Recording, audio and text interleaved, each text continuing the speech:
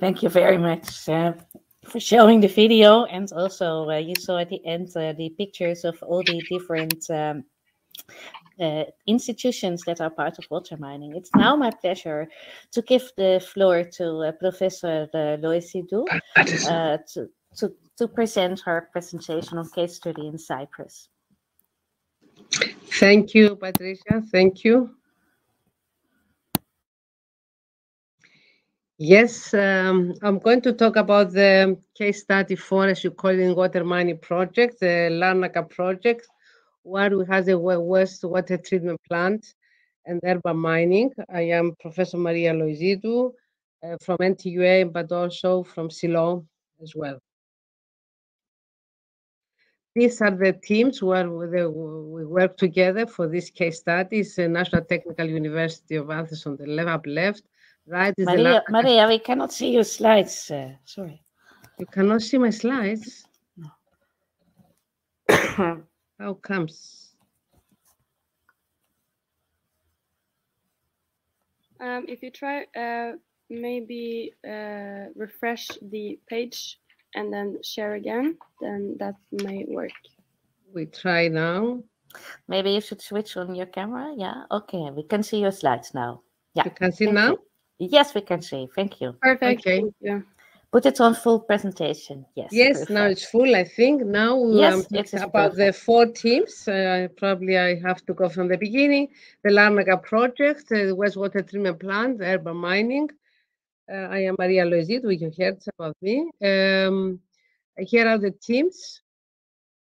The National Technical University up left, up also right is Larnaca Sewage Board. Right down, left down is Wedzus and Uricat, right, and also Matisi and Ceylon. Where is Cyprus? Probably some people were wondering where Cyprus is. The very, very east for the European Union. So you see the circle there. That's here is Cyprus, and the rest of the partners are throughout Europe. Cyprus is a small island, 1,000 people, but we consume quite a lot of water. We have to reuse water, so we bring it to the context of water, so there is no shortage. We have to treat the wastewater from all the sewage boards. And Larnaca is our case study. It produces about 3.5 million cubic meters per year, and also sludge, 5,000 cubic meters per year. So both are used for agriculture purpose. But why do we bring this case study into our program, the water mining project? The problem is that after the tertiary treatment of wastewater treatment plant, we still have sodium and chlorides and mainly high electrical conductivity in the water. So we have to remove these problems from using our water mining technologies in order to be able to reuse water for irrigation and agriculture. We use up to now, but there are problems with the farmers. So the objective of the pilot is to recover phosphate. Though the phosphate is within the limits, we want to recover phosphate to stop fouling, but also we recover water to feed purpose. We recover sodium chloride for internal recycling and chlorination in the plant, and also have the concept of zero liquid discharge. Which are the steps of this case study? Initial design, which is already performed. Bench scale tests have already performed. The final design has already performed. And we are now implementing the project already in Cyprus. So some of the systems have arrived, and a few more are arriving next week. And then we are going to work the case study. Two things about the flow diagram. I'm not going to go into the detail. We receive from the Larnaca wastewater treatment plant effluent that, as I mentioned, goes tertiary treatment through membranes and chlorination. We use the bio-free technology to remove phosphorus, which can be used as a fertilizer for agricultural purposes. And then the water after bio-free goes through the nanofiltration, and the purpose of nanofiltration is to separate the diviolet from the monoviolet ions. the divalent ions go down, and they are taken to a low temperature evaporator to recover salts for industrial purposes, while the permeate goes to the reverse osmosis to get water out of this, but also to get the monovalent ions such as sodium chloride and sodium.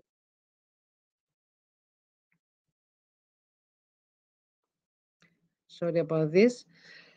It's a very sensitive screen. And after the multi-effect distillation, we go to a crystallizer to get the sodium chloride salts for industrial case application, but also to use it inside the Larnaca plant to get chlorine instead of getting chlorine from outside.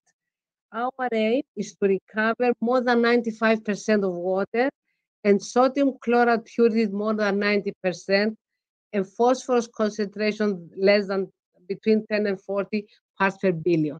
And the whole system is a zero liquid discharge, and to recover water, very good quality water for agriculture and also for other purposes.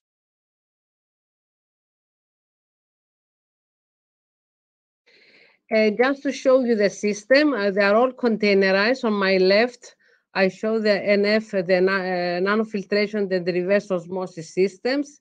Also both pictures. The upper one is the nanofiltration, and then lower is the reverse osmosis system. This is the MED evaporator and crystallizer. The evaporator is here and the crystallizer is here. It's already, both are in a containerized form. It's a two-effect MED evaporator, and which we design and built, and the crystallizer is from the market.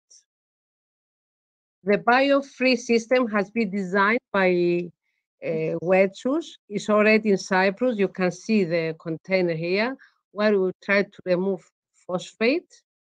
It's everything automatic. And here we get the people that they are trained to do the job. But apart from the technical part of the work, we have the community practice meeting, and Gonzalo will say more about this, explain the main goals of the project, especially the case study 4, explain the mission of COP, establish the COP, explain and discuss with the stakeholders their role, discuss and validate with stakeholders the value-sensitive design and the market mapping. Already in Cyprus, we had the first meeting, which was extremely successful. We had all sewerage ports of Cyprus, Limassol, Lamathu, Nicosia, Paphos, and etc. We have the end users, the agricultural association and the farmers, the forestry department, but also we had the policymakers, because now they want to find a solution for the Cyprus problem. And what we realized during the meeting, that other wastewater treatment plants have the similar problem of salinity, because we are in coastal areas and there is intrusion of seawater into the system. This is a picture of the meeting. This is me talking to that meeting, and thank you very much for listening to me. I hope I was short. Thank you very much, Maria. That was very good to see how you are trying to do this in Cyprus. Short question from my side. Is there anything why in Cyprus people feel so motivated to do this? Yes, I said probably you hear me. I mentioned at the beginning that we have a shortage of water in Cyprus, and we need to use every drop. So wastewater treated, the wastewater has to be recycled and reused. So we have to remove any constituents that they prevent from this activity. And the salinity was one of the problems, and that's why water mining is trying to give a solution. And I think we will be successful, because already we have good results for that. Wow, that is excellent to hear.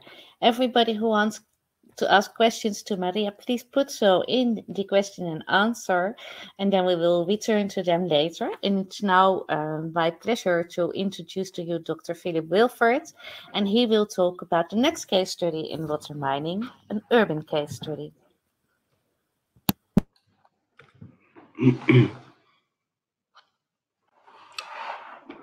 Yes, good afternoon, everybody. My name is Philip Wilford. Thanks for the introduction, Patricia.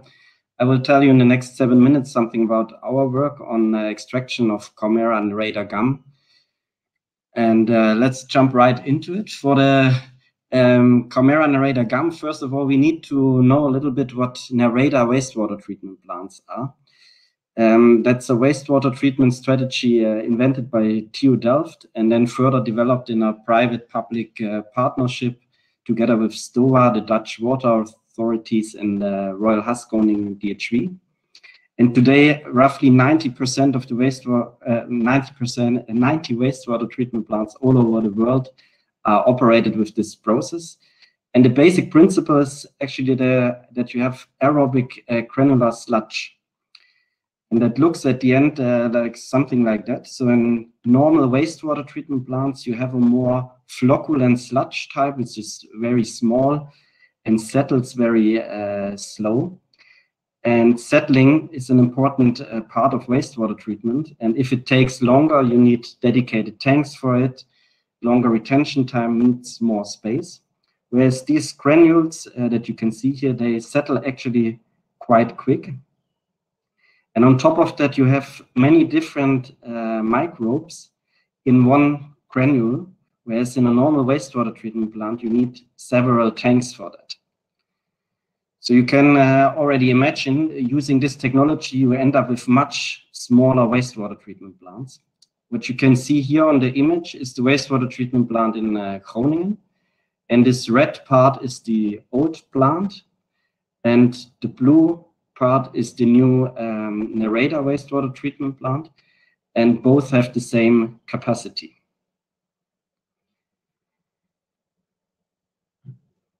And yeah, the status quo of this Nereda plant is it does a very good job in treating the wastewater. As you saw, it has a very low physical footprint, and that results also in low operation cost, and it's very easy to operate these plants. But there's one drawback, like all other treatment plants at the moment, there's limited recovery of nutrients, for instance, phosphorus and nitrogen, but also you mainly recover low-value carbon products. So what I indicated here is the, let's say, usual pathway of wastewater treatment. You have a tank where the wastewater is treated, and you have the granular sludge. It ends up in an anaerobic digester, and you produce biogas by methanogens, and then you get a relatively low value, C-value product, carbon product, that's biogas. And most of your phosphorus and nitrogen is actually lost with the sludge, which is usually either incinerated, but in some few countries also brought to agriculture. And what we envisage in the water mining project is that we actually keep this wastewater treatment plant as a basis with using a Nereda process. But we would like to recover carbon, and it's a high-value product, and also nitrogen and phosphorus. And that means that the sludge will not go to a digester, but that we recover Chimera, and I will tell you in a minute what that is. And also digest the sludge not at neutral pH, but at a high pH, at alkaline conditions, which generates a pure methane stream. So instead of a low-value carbon product, you get two high-value products. And at the end of the day, we would like to work on nutrient recovery, that we recover phosphorus and nitrogen, which can then be reused, for instance, in agriculture. And yeah, the Chimera Nereda gum, well, you get it out of these granules, which are the heart of the Nereda treatment process. And you can imagine it's something that the bacteria, which are inside these granules, excrete, and it acts like a bioglue. So it's actually a biopolymer that the bacteria excrete to be able to form these glues to stick together, because otherwise they are washed out in this Nereda treatment process. And this Chimera is a biopolymer. Yeah, it's of course fully biodegradable. It comes from a waste source, so it's CO2 neutral and very sustainable, of course. That's how you look, how it looks when you get it from the wastewater treatment sludge process. And it has different applications. So for instance, it has been shown that it can have a positive effect on the growth of roots. But it can also be used as a composite to stimulate and to substitute oil-derived composites, for instance. And then building material can be made out of it. But Camera has also some unique features. For instance, it showed that it is flame retarding. So it can be used as a composite, and at the same time, it brings in some new properties. For instance, these blades could be flame retarding at the end of the day. And just a quick overview how the Camera is extracted. So you start with these granules, you put them in a tank, you add KOH to increase the pH, you increase the temperature, and then this Camera goes in solution. You do a solid liquid separation using a decanter. You end up with a waste pellet that you don't need anymore for the Camera, because the Camera is in solution and goes with the centrate to a second tank. Here you add an acid, for instance, HCl. You decrease the temperature with a heat exchanger, you decrease the pH, and at these conditions, Camera precipitates. And you do again a solid liquid separation, and this time your pellet or your solid material is the Camera. And for us, this alkaline waste pellet is not a waste. For us, we would like to do something with it, and we use special microorganisms that can produce under this high pH conditions methane. They occur naturally in soda lakes in Russia. We use that as an inoculum to produce green gas, because at this pH, CO2 stays in solution and only methane goes to the gas phase. So you get a very pure methane stream. And we would also like to recover somewhere in this process nitrogen and phosphorus. You see that there are really huge differences in temperature and pH. So we would like to make use of that and recover other nutrients as well. And how we do that, we're currently investigating with master students at TU Delft, but also we have a PhD student that we have together with Vetsus in Leeuwarden. And you can imagine that this upper part is basically set. So there are two pilot installations in the Netherlands, one in Ape and Zutphen, which already extract Camera from dairy wastewater sludge and municipal wastewater sludge. So that works. And in water mining, we just shrink that in containerized units. And the bottom part, we are doing research at TU Delft together with our partners in the water mining project, and that we try to integrate over the next 4 years into this established Camera extraction process. And the status where we are at the moment, so we have finalized the 3D drawings of our pilot recently. It's now under the assembly, and next year in March, we test our installation in Utrecht in the Netherlands, and then we bring it over to Faro in Portugal to operate it there for 6 more months to extract Camera from their sewage sludge. And what I would like you to take home is that in water mining, we build a containerized installation to extract Camera from granular sludge. We bring this on the road and we test it on different locations in Europe. We start in Utrecht, continue in Faro, and maybe also somewhere else to show the community of the wastewater treatment people, okay, this stuff works, also at different sites, and also to produce significant amounts of Camera that we can investigate over time. And on the bench scale, more research-orientated, fundamental research, we work on developing technologies to recover methane, phosphorus, and nitrogen from the sludge. And with this, I'm at the end. I'm happy to receive questions. And on the bottom, you can see our partners here in our project. That's Aguas do Algarve, Royal Haskoning BHV, Vetsus, Lentec, and Acciona from Spain. Thank you very much. Well, thank you very much, Philip, for your presentation. And it's nice to see that these containers that also Professor Loisidou is using in Cyprus can also be traveling over Europe and perhaps even outside this project. So if you have a question about that, don't hesitate to ask that. I quickly move on to our next speaker, which is Ellen Tuinman from Rotterdam. Ellen, the floor is yours. Hello, hello. I will also share my screen.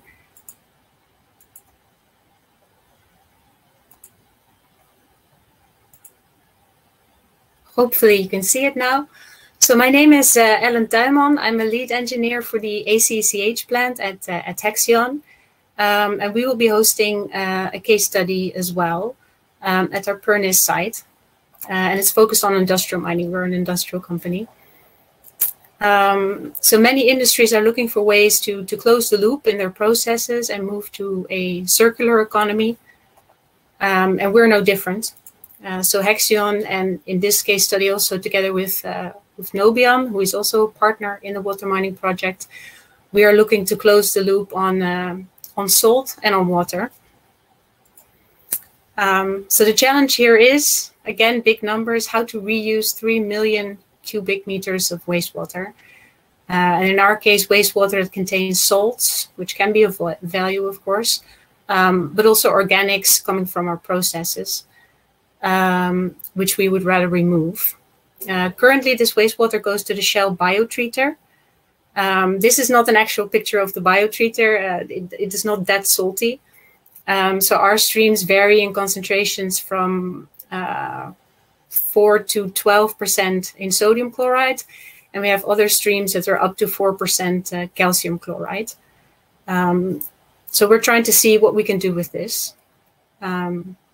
And the idea is that this wastewater can be mined, hence also the name water mining, to recover brine, and hopefully recover brine that is actually suitable for electrolysis. And this is also why Nobian is also a partner in this project, because at Hexion we actually receive chlorine and caustic from Nobian's chloralkali plant, which is nearby. I think it's 6 kilometers away from us. We use this chlorine and the caustic in our processes to construct the molecules that we want to sell to our customers. But the molecules that we make don't actually contain the chlorine. So it's used in our processes, but it doesn't end up in the end product. And actually 65% of the chlorine ends up in our wastewater as salts. So this is our brine. But it is contaminated with organics also coming from our processes. Now, if the brine would be pure enough, it could actually be fed back into electrolysis. Nobian applies membrane electrolysis normally to salt water, brine, which they make from salt that they mine in the north of the Netherlands. And you have to imagine this is a very cost-intensive, electricity-intensive,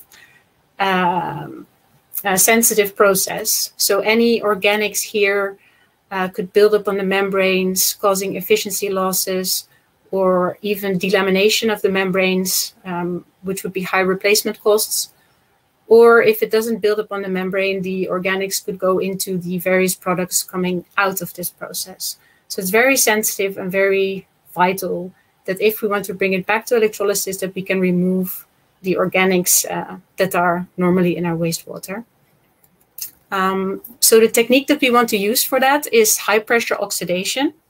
This was developed by an engineering firm in Austria called KVT.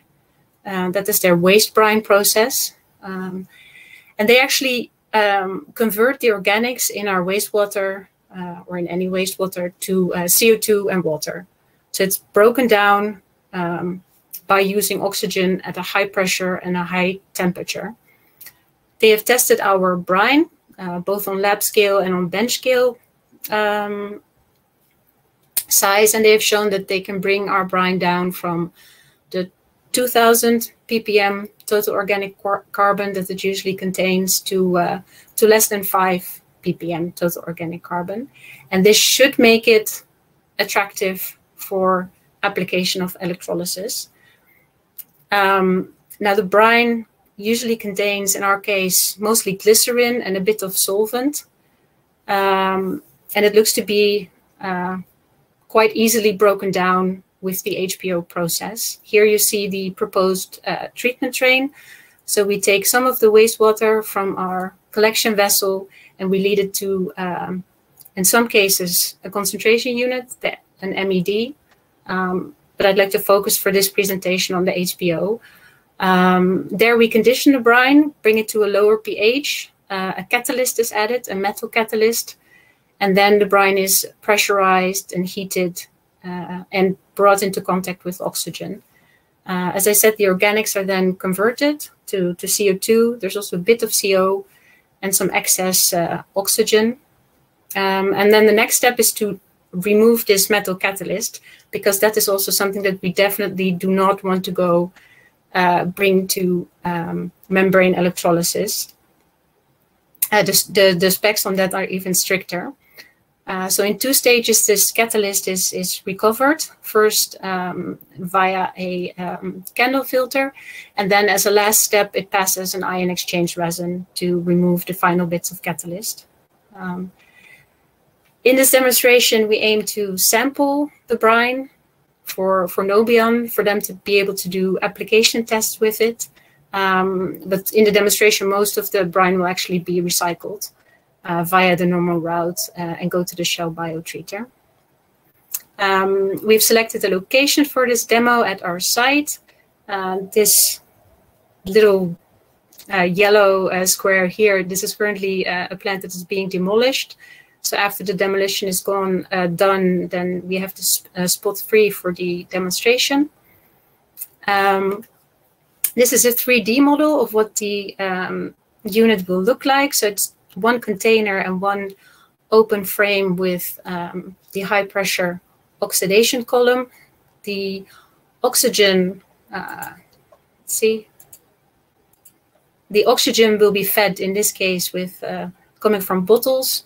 We have here some IBCs for the various filter aids, demi water, HCl for the regeneration of the ion exchange resin. What we want to do here is really to optimize the operating parameters. We want to see if we can maintain a good quality, also looking at the TOC and the catalyst. We want to, as I said, sample for Nobian. And the overall aim of this demonstration is to show that the brine that we make here, when we compare it to brine that is mined and normally used in the electrolysis process at Nobian, that we can show a 70% water reduction. There's a lot of water usage in the solution mining of the salt, and then this is evaporated, it is transported from the north of the Netherlands to Rotterdam. Then it is again dissolved. So again, water is used. So here we think we can make a reduction of 70% water by using this brine from industrial processes. We aim to show that we can get 90% of the brine within specification. And we also want to demonstrate that we're using waste heat. I did not specify it earlier, but this actual process taking place in the high pressure oxidation column is exothermal. So the heat that is generated by breaking down the organics is actually recovered to heat the new incoming brine. So there's a lot of use of waste heat as well. So this, in short, is the case study in Rotterdam. As I said, on the Nobian side, less water for solution mining and salt dissolving. And on our side at Hexion, less wastewater discharge to the surface water, and a recycle loop around the sodium chloride molecule in different forms. So in the caustic, in the chlorine, and in the salt form. That was it.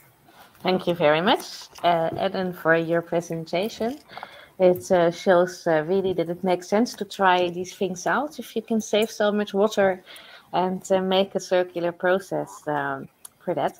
But we don't get there only with technology, and that is why we also have invited Gonzalo, because we know that society doesn't really just like that accept our technology. We need to implement it in society, and therefore we also need to look at all sorts of different things relating from market models, policy models, sustainability, and also therefore using stakeholder methodologies to invite and engage and discuss with stakeholders what they think is the best solution. So Gonzalo, the floor is yours to present what we do.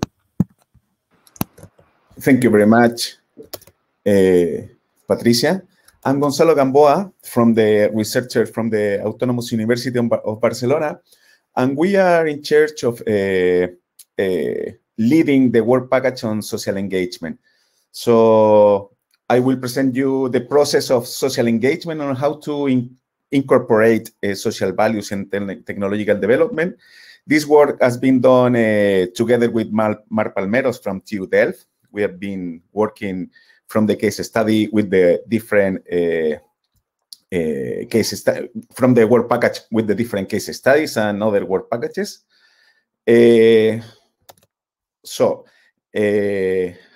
What is value-sensitive design?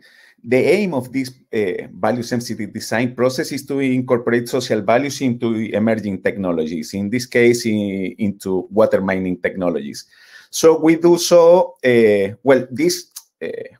these technologies or emerging technologies often are developed in processes that are blind to the context and also to the stakeholder reality. So the idea is to incorporate these social values in the process of technological development. To do so, we base our work on the so-called communities of practice. A community of practice is a group of people that share interest and they want to learn from each other and exchange experience and knowledge.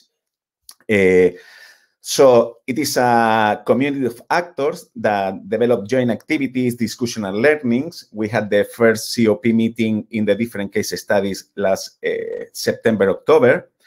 There is a shared domain of interest, in this case, the water mining technology, and they develop a process of social process of continuous interaction. So we have planned at least one meeting per year, but some communities of practices or some case studies are planning more every 6 months or so the meetings to get together all the stakeholders.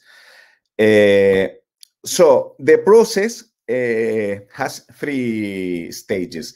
The first one is the value identification. We identify values from society. We identify tensions of values, and then based on these values, we do some design propositions and develop some indicators to evaluate the case studies, the technologies, but we make some design proposition. I will explain later on. So this first stage is the setting the scene. Then there is in the second year, we are planning to do a value-sensitive optimizations in which we explore opportunities and barriers of the different technologies based on the values from society. And then at the end, third year, we plan to do an outlook for implementation and concerns. And this, we will carry out a full-scale implementation study. So the first part is the work done this first year. We have done an iterative process of meeting with case study partners and interviews with the stakeholders. Then we meet again with the case study partners to feedback about the values identified. Then we identified social values and value tensions. We did a third meeting with the case study partners, and we did some design propositions discussing with the case study partners. And as I said before, in September, October, we had the first COP meeting of the 6 case studies in which we present the advances of this process to the stakeholders, and we get some feedback from the stakeholders. In the second stage, we will review during this year stakeholders' feedback and to hold a new round of meeting with case study partners to do the value-sensitive optimization, trying to incorporate the values of the different stakeholders and translate them into design propositions. And at the end, we will do an analysis for real-scale implementation. This is the whole process of the value-sensitive design. So just to share with you some preliminary outcomes, these are some transversal issues that has been arising from the discussion with the stakeholders and also with the discussion with the case study partners. Just some outcomes, just to see, to give you an example of the sort of propositions. I have to say that the process is aimed at incorporating values and making design propositions, but most of the times there are also proposals for different public policies in terms of water management. So, for instance, a very interesting discussion that has been arising in different case studies is the ownership. Now, people is asking about the ownership of raw materials, technology, property rights, and products. So, people is asking, well, we are doing a project doing public investment or public research and then private profit. So, how to deal with this issue? And then also other issues, related to investment risk, liabilities, different liabilities for public or private companies.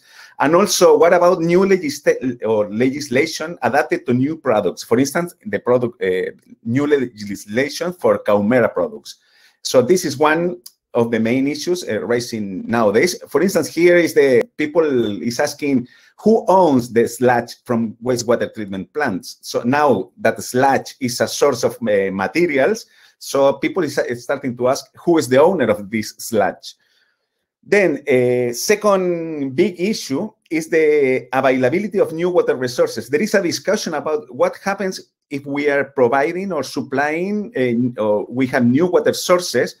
For instance, in the case of seawater desalination, where the water is the use of the desalinated water will be agriculture. So people is asking, what happens if agriculture expands with these new water sources, and then we won't be able to stop using other water sources such as degraded aquifers. So there is this issue of expansion of economic activity due to the new water sources and the conservation of natural resources.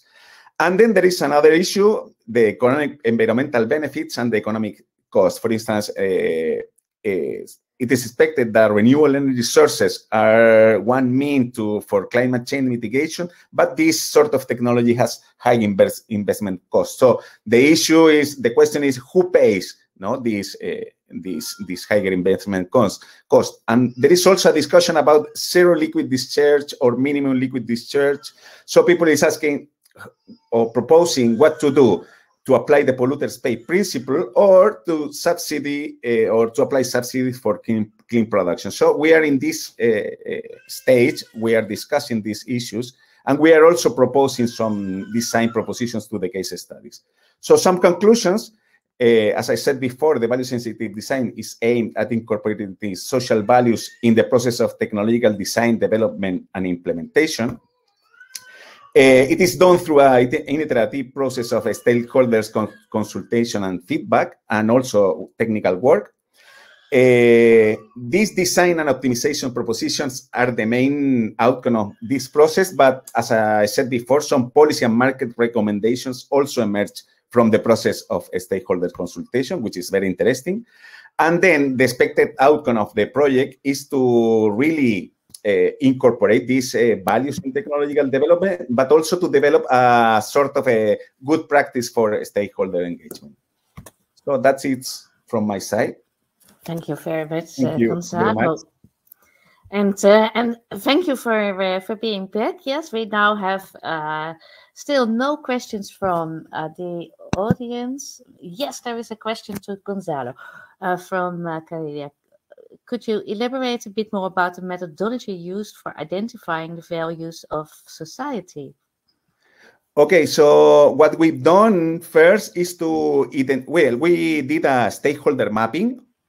So each case study made the different sort of stakeholders. We provide guidelines for stakeholder identification and mapping to incorporate different sort of stakeholders. Then we choose some key informants. We did some interviews, in-depth interviews with these key informants. So to have a preliminary set of values, we analyzed these interviews. We did a text analysis, a content analysis of the interview, transcribe and analyze the interviews. And then we discuss these values with case study partners. And by means of this iteration of identifying values and then discussing with the stakeholder, with case studies, we get the first, let's say, report. And then this report, we present the outcomes to the communities of practice. Then this meeting, to this meeting, we invite different sort of stakeholders, that not only the 5-6 stakeholders we interview, but for instance, there were some community of practice with 20, 25, 30 stakeholders. So there we split them in different groups and discuss. We ask them to validate and to complement the values identified in the previous process. So we are building, over the time, this set of values from different point of view. Yes, and you do that for the different case studies, of course, in the different locations. Yes. Well, thank you very much. I will now give the word to Hein Kappen. Hein, was it easy to follow everything? I'm sorry about the quality of the video in the beginning, but the presentations, I think, were very crisp. Yes, thank you. Thank you very much for the invitation and for the opportunity to be here in such distinguished company. It's actually an exquisite honor to be part of this. It was a little bit difficult to follow because I have my phone for the interactive part, but then I started with my laptop and then I was able to follow it a lot better. And I was asked to reflect a little bit about what was presented and how would that apply to the Brazilian reality. So my name is Hein Kappen. I'm a senior economic policy advisor at the Dutch consulate in São Paulo. Right now, I'm focusing a little bit more on water because we have new developments that are quite interesting. Brazil right now has half of its population, and that is 100 million people who do not have a proper sanitation. They might have an outhouse at best, and 35 million people who don't have access to drinking water. And it's a traditional Brazilian paradox because 15% of the world's drinking water is in Brazil, in its rivers or in the Guarani aquifer in the middle of Brazil. And yet, so many people have to suffer from such a basic need that is not fulfilled by anybody. Government's not looking at it. Private companies also not. It's European pressure that makes industries become a little bit more clean. And when you think about the distribution and about the technicalities of it, and what about Gonzalo just presented, it made me think of a presentation from the former governor of the Bank of England, who said that as society develops more in economical thinking, we know the price of everything, but we know the value of nothing, which was quite precise here in what Gonzalo said as well, and reflecting upon the rest of the presentations. It's such a complex issue if you think about the technicalities of it, but we can't forget how complex it is socially. And more specific about the Brazilian situation that we have, this 100 million people without access to sanitation. There's a new law which privatizes all the water companies, and it's a welcome development. We see about 130 billion euros invested in the next 10 years. We see great opportunity for technical developments, and we see great opportunity for dialogue between companies who would offer the solutions and society who would benefit from it. And every presentation that I saw today, and I'm sure that all the presentations that I will see at the Amsterdam International Water Week of this year are going to be relevant for what we can do in Brazil, and also for the rest of the world. We are always available at the consulates and the embassies to help Dutch companies or Dutch researchers or any other development that might lead to a cooperation between our country, in this case Brazil, and you in the Netherlands. Thank you again for the opportunity. Well, thank you, Hein, for your reflection. I happen to know that that we are keen to collaborate, at least at CU Delft, but also together with the other partners with Brazil. One of your ministers one of the Brazil ministers is coming over to the Netherlands very soon, and we will have a meeting. But while we speak, we're also organizing one of those demo units to be sent over to Brazil. for desalination, a membrane technology unit, so that may help.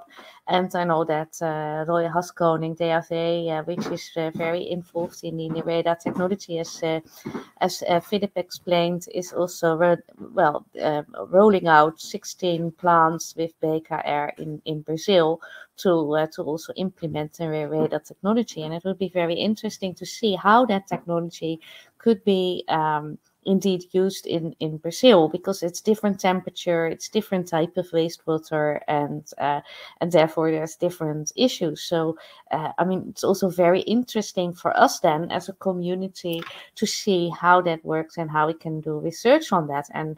And that example is, of course, not only interesting for Brazil, but also for India, for China, for everywhere in the world where we speak, where there is everywhere a pressure on clean water, on cleaning water, and on recovering of materials. So it's really nice that you have been able to join our platform. I was looking at the Q&A and I don't see any questions, but please do ask questions if you have one. If you have not a question right away, I will put my email here in the chat, so you can send any questions later when you think about it, or when you have something that you cannot ask here anymore, because in 3 minutes this presentation forum will close, and there will be another forum in the Amsterdam International Water Week. So I hope that you have enjoyed everything that has been discussed here. Is there one of the panel members who would like to reflect on what Mr. Kuppen has said?